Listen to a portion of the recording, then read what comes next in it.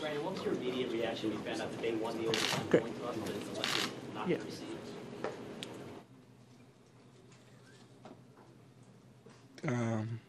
Stop them.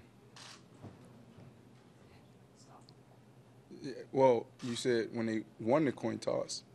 I know there was some confusion there. So when they won it, my first reaction was stop them.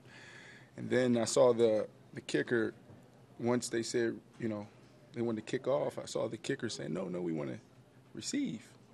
So I thought there was a big miscommunication there. And then it was our ball. I was like, what the hell?